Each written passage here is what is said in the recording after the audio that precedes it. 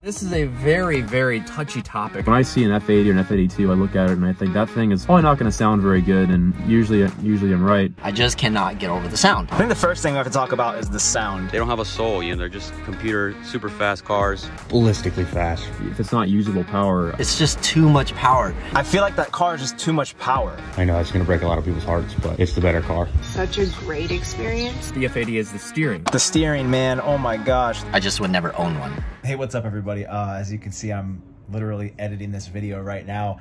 I forgot to do an intro, but this video was a collection of submissions that I had from a bunch of my friends online who have F80 M3s or have E90Xs, and talking about their overall experience, the good and the bad. This video may come off as like kind of intense, but it's more so of me being very honest, and also everyone who submitted videos giving their honest opinion. This is just for fun, you know, it's not trying to bring anything down, it's just pointing out more towards the E90X community, because that's what I'm involved with, that's what I prefer. You guys can just take it how you want to. All the videos are really well explained, and I think that we can all relate to it, and I would love to hear your opinion in the comments. Whether you're team F80 or team E90, doesn't matter to me, because I respect all builds and I respect all opinions, and we're all here to share that with each other and have fun. This is all with good fun and good reasoning, and I think that this will hopefully give potentially new buyers an idea of which way to go. And if you can do both, why not? So enjoy the video. What's going on, Spencer? Sean here, aka Mashimaro. This is a very, very touchy topic, I feel like, for a lot of people, but I'd like to give you my 2 cents on what I think. I'm gonna preface by saying the F80 is a phenomenal car. Obviously, I'm in it right now. I have an F80 M3. As a matter of fact, I've had an E92, I've had an E90, another E92, I've had an E90, I've had an F80, another F80, and a G82 when it comes to BMWs. They're all great cars, don't get me wrong. But on paper, the F80 will look far superior than the E90, okay?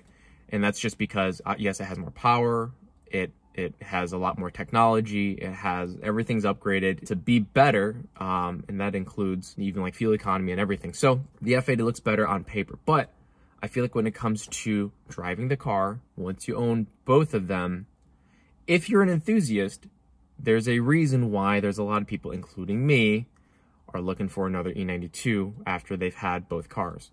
And I think for me, it comes down to a few things. It's, number one, the motor. I think the S65 is a fantastic, also reliable motor if well taken care of. You do your rod bearings, throttle actuators, water pump, all that kind of good stuff. And it will perform. And these motors, we're seeing them go far beyond 200,000 miles. And it's very responsive. It sounds phenomenal. I think the motor's great.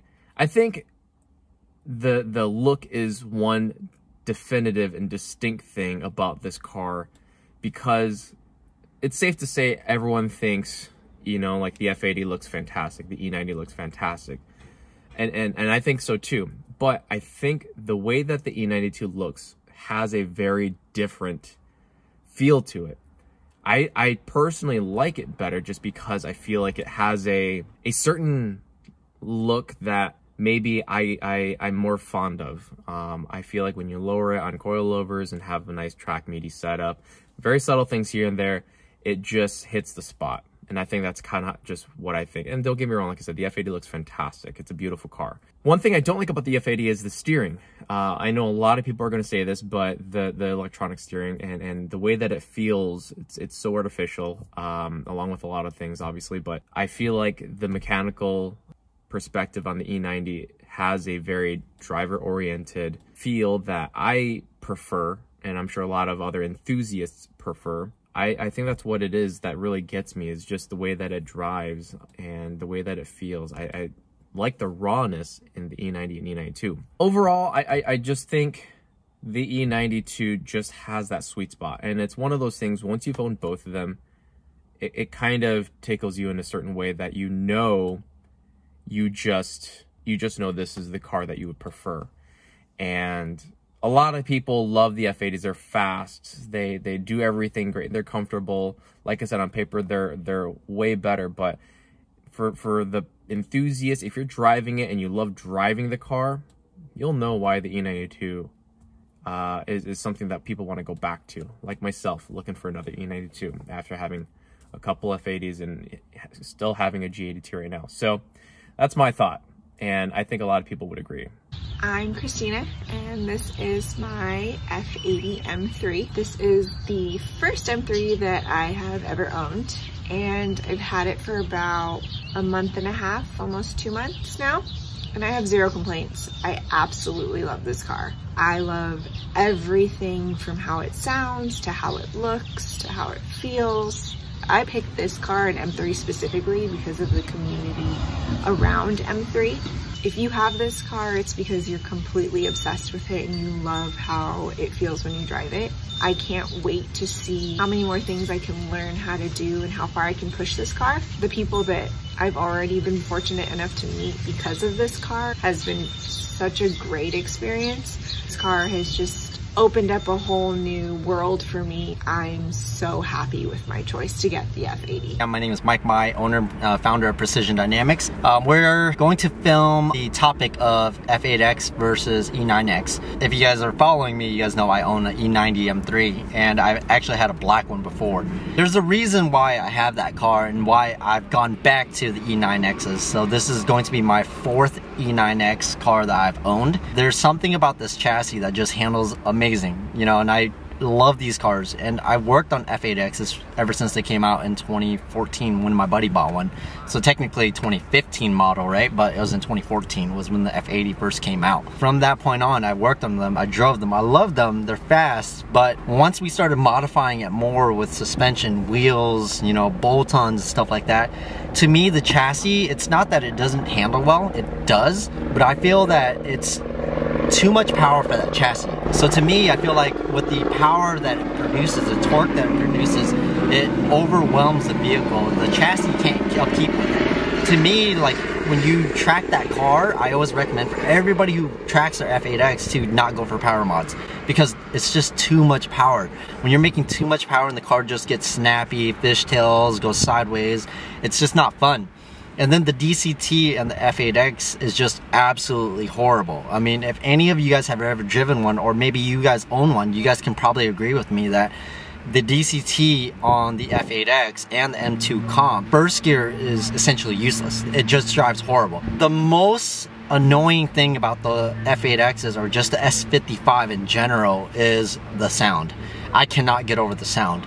You know, it just sounds really, really raspy. If you can get over those few things and you enjoy the car, then that's power to you. But for me, personally, I prefer the E9X. It's just, even though it's underpowered, it's very, very slow. It's all about the way that the car drives, the way that the car handles, the way that the car responds to your steering, and everything about the E9X is amazing. Hence why I have a E90 M3. But the S55 it's a amazing motor. You know, like you can make a lot of power, all that good stuff, but to me personally, you know, not to badmouth on the car, I know a lot of my clients owns them, including my business partner Kennedy. You know, a lot of people love that chassis and love that style. The car looks great, don't get me wrong, I love how they look. I just cannot get over the sound. If you can get over all that and you enjoy it, power to you. But besides that, I mean, the car's great. You know, I love F8Xs, but there's something about the E9Xs that just pulls me back and draws me back to it. You know, like the interior is old, but it's amazing. You update it to Apple CarPlay, you're done. That's all you need. You don't need all the fancy stuff that F8X has, all the safety features, you know, lane departure and you know, front and rear parking sensors, reverse camera, 360 camera, all that stuff. My X5 has all that. And even then, I don't really use it. It's nice to have, but I don't have that car to daily drive it and worry about all these little things. To me, the E9X is more about like a driver experience. I do drive the car a lot, but it's not a car I plan on just dailying every single day. You can, there's no problem with that. And even then, the car drives amazing. You know, the sound, you cannot beat the S65 sound. Like, there's no other BMW engine that sounds better than that. Except S85, which sounds amazing, but they're way too problematic. But the M5, M6 sounds absolutely insane. I had a M6, downpipes, exhaust, insane sound, but to me it just felt like a boat. That's why I got rid of it. You know, it's a great car, but it just feels like a boat. Kind of like the F8Xs to me. It's not that much heavier. It feels really, really heavy compared to the E90X. You can drive the E90X, and I mean, I'm in Spencer's right now, and like, it's very simple, very basic, you know. You go into like F8X, there's a bunch of little things all over the place. You know, the center trim has a bunch of stuff. It's just so much going on. This, on the other hand, is just perfect. And that's why I own an E90 M3, and that's why I always will own the E90 M3. I never plan to sell the car. And I've told everybody that knows me, including Kennedy, my business partner, that I would never own an F8X or anything with S55 ever. I work on them, I drive them, I've had enough seat time in them. I just don't enjoy them, you know. I just enjoy the E9Xs so much more. Now, for those of you guys that might be saying, well, what about the G80, G82? Driven it hard. You know, we got to drive it pretty wildly. One of my buddies actually bought one, and we were breaking in the motor and just driving it around, just thrashing on the car. Great car. Interior's amazing. Exterior's but it still doesn't drive that well. It just feels like a boat as well. And it's, again, if you think the F8X is overpowering, the G8X is even worse. It makes way more power, and it just goes sideways. I mean, I'm sure you guys have been watching videos and seeing people crashing their F8Xs and G8Xs, because that's why. It's just too much power for the chassis. The car just goes sideways. E9Xs is controllable. It's elegant. It's everything that you want. It's there. If you want to just get on it, you can, you know, predict it. F8X, you can't. It's a great car, don't get me wrong. Again, I'm not bashing on it. I just would never own one. Hey everybody, sorry about the mess. I'm moving. Just a few quick words about two great cars. Start with the E92. Mine is somewhat modified. It's got a lot of suspension and brake goodies on it. And the GTS is also nearly identically built, but they're two radically different cars. The strong point of the E92 is obviously the engine. The S65 is probably one of the all-time greats. But that being said, the S55 and the GTS in particular is an animal. It's ballistically fast, pulls like it's NA, but has that turbo torque. I've also had a stage 3 Dynan F80 that was probably quicker in a straight line, but just lacked all the emotion. At the end of the day, it comes down to what you want. For me personally, it'd probably be the GTS. I know it's gonna break a lot of people's hearts, but it's the better car. All around, faster, more technically capable.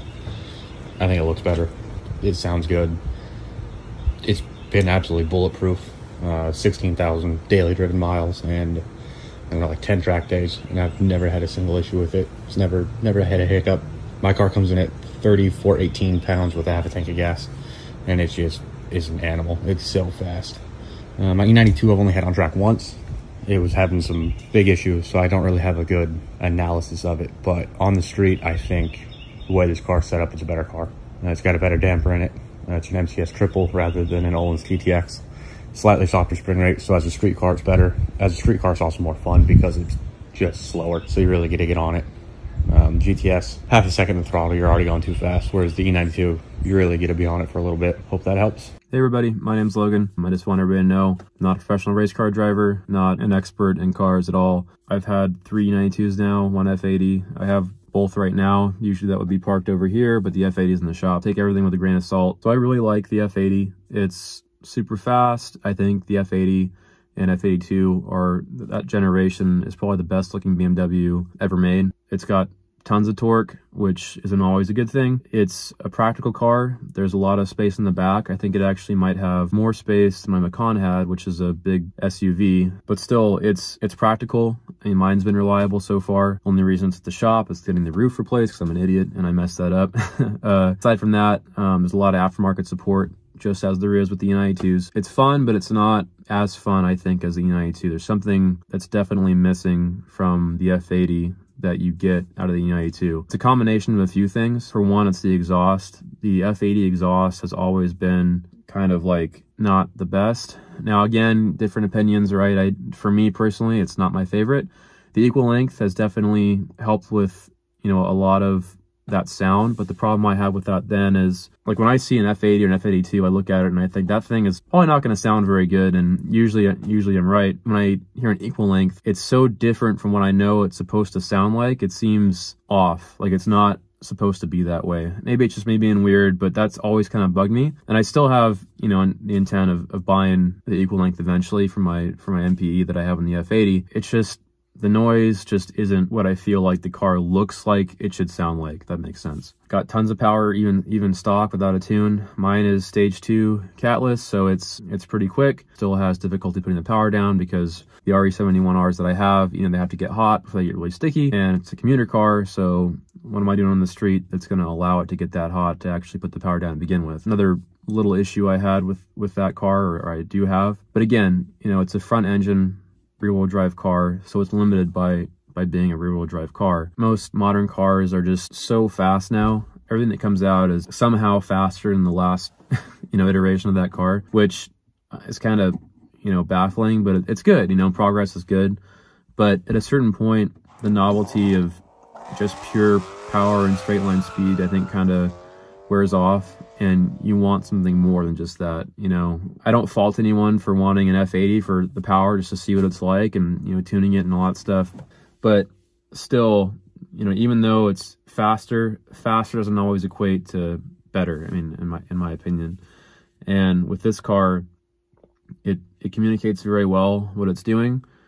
It's not the fastest, but it doesn't really have to be, because it kind of makes up for it in other places. And even though it's low on torque, it's low on power when compared to most, you know, modern cars or whatever, it's a very easy to drive, forgiving car.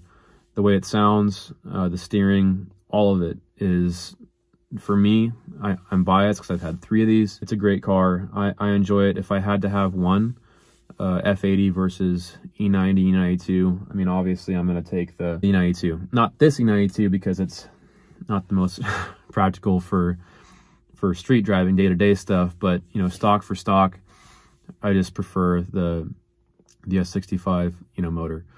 Efficiency as far as power is concerned, you can make so much more power out of the F80 that, you know, for the same amount of money that you can in this. I mean, to get dollar for dollar, you know, horsepower, the F80, it's no contest. I mean, you can get insane amounts of power. But again, on that same subject, it's like if your car has 600, 700, 800 wheel horsepower and you can't put the power down, if it's not usable power, I guess I just don't really understand the point of that, right? Personally, I take handling and sound and, you know, more fun over just sheer power any day. I think the value of these will keep going up steadily, because this chassis is really the last of its kind.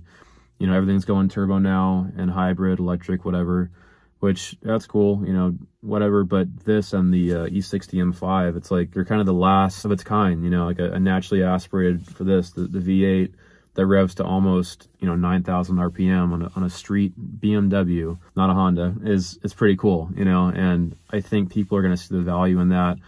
And I mean, all it takes is just getting out and driving it to see just how different it is from the F80 and F82. And again, it's not a bad thing. It's just, you know, my personal preference is I prefer this experience over the F80 experience. There's a lot more than what I've brought up. It's a lot of fun. I enjoy both. I just enjoy the E92 more. What's going on, Spence? It's Eddie down in Miami. Doing this video you asked me to do on my E90 M3 over here. For me, this is the last real M3. You got the feel, the sound, the look.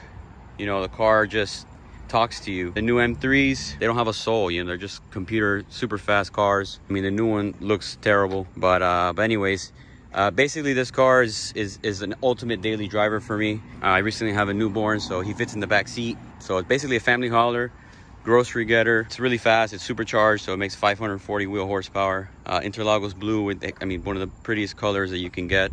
They don't sound like this or look like this anymore. This is like the last of the real BMWs, in my opinion. Sound is one of the biggest things about this car, and it's, in my opinion, the best sounding M3 ever made. So, Meister shaft in the rear, supercharged. That's the result. But yeah, man, Just wanted to make a quick video so you can see, you know, the reasons why I like daily driving this car. And hope to see you soon, man. What I like about that car, it feels very luxurious. I bought a 2018. It was loaded with, I think, every option besides competition. And it feels brand new, like it's a 2018. It has a lot of new technology and it felt amazing to drive. The car is really fast in a straight line. Like, it's a fast car. I don't really like straight line speed. I don't need it. Like, I'd rather be fast in the corners, and everyone has a different opinion, no problem. I feel like that car is just too much power, and I don't want it to sound weird, but like, that's a lot of power for a car that you don't really need, and you can really never put it down unless you're doing straight racing, which I don't do. I don't do any straight line stuff. So it's a good thing and a bad thing. It's very fast. Like, right out the box, no tune, no anything. If you do a downpipe and tune, you get a lot of power very quickly. Huge trunk, huge back seats. I could fit everything in that car that I needed to, which was really nice to have. A lot of cargo space. Felt very reliable, no issues with it. I did the crank hub issue right away, and I tracked it 3 times with no problem. Not one problem at all. And it felt great. It was a nice car. I did Sparko seats in it. It felt reliable. I didn't feel like anything was gonna break. The driving position was great. So when I got in the car, I was very happy to feel that the seating position was legit. The car held value very well. And I think it's just because the market's hot right now. I was able to almost break even on the car. I could have gotten a little bit more money, but I just said, you know what? I just want to get rid of the car and be able to have that money freed up to buy a different car. I think it has a lot of potential. If you want to do mods to it, it's very professional businessman-esque, if you want it to be that way. I think with all those good things being said, let's jump into the bad things. So I have a feeling that this may end up making a lot of people mad, but I'm gonna be honest with everyone and just say what I feel. I think the first thing we have to talk about is the sound. I don't know if it's equal length, mid-pipe, or something like that. I heard one with the competition exhaust. It sounded okay. Every other system, I think, sounds terrible. Literally, every F8X I've heard sounds bad. I've never heard one that I'm like, wow, that sounds really cool.